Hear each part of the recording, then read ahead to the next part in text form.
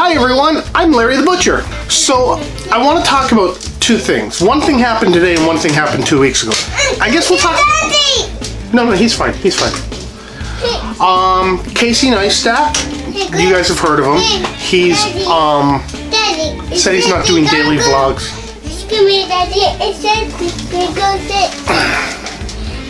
We're not sitting down on this video. No, we're not. You can though. It's the Brandon and Dad show. Why is it so... So this morning I watched my YouTube feed and there's a lot of YouTubers that I like to follow, one of which is Casey Neistat. Casey Neistat's pretty awesome, great quality, great technique, and he does stuff that's quite interesting that captivates the audience. Well, today he's giving up on daily vlogs, which is unfortunate, but there's guys like me to replace him. And by all means, I wish him well, and I'm sure he's got bigger and better projects coming. And that, you know what, it's hard to do it every day. I did it for a month, and I keep trying to get back into it, and I can't, and it sucks. Because I really want to provide you guys with knowledge and entertainment and something that you can, you know, I learned something today. Second off, I want to talk about the US election. Yes, I know it was 2 weeks ago. Yes, I know, if you guys recall, I did my who I'm voting for.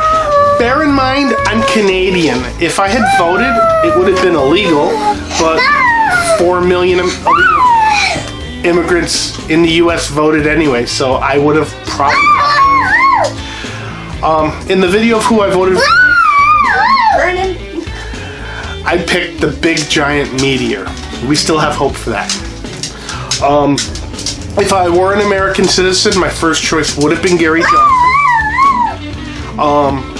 And if you're a friend of mine, if you know me on Facebook or on Twitter, I have over the course of the last 3 years, I guess, no, through the summer, I was saying that between Donald Trump and Hillary Clinton, Donald Trump was the lesser of two evils, but still evil. I honestly didn't expect him to win. It was a big surprise for everyone. I'm not going to get into what happened with the Democrat. Maybe I am. Donald Trump's win was caused solely by the Democratic National Convention Committee. Bernie Sanders should have been the candidate. The election probably would have been different. The election would have seemed more honest. But my guess, only my guess, is that people at the DNC felt that it had to be a woman running for president. And there will be a woman president one day. It could have been this one, but because I think, from my view, because there was so much overt corruption in the nomination of Hillary Clinton, that many borderline voters went to Donald. 46 million of you didn't vote anyway. If you had voted, it could have been different still. Oh, that's the door. Let's see who it is. It's Sunday night, and I got a box from Amazon in Canada. Wow. Let's see what's in there. It has my name on it right there.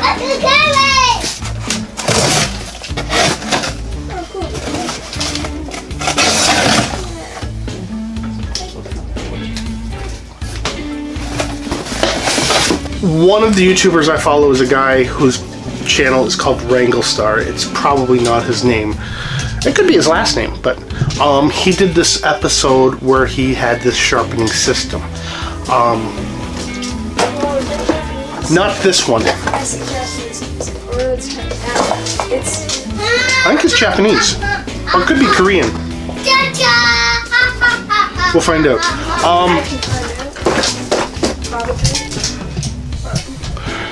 So he had this sharpening system that came from Russia. It was gorgeous, and it looked like it did such great work.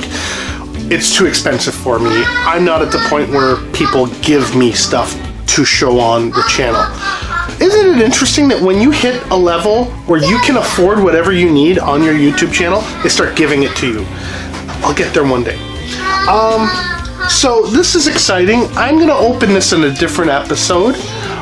Guys, I know this wasn't much of an episode, but thank you so much for watching. Don't forget to like, comment down below. Start that debate. do you think the election would have been different if Bernie Sanders had been the nominee?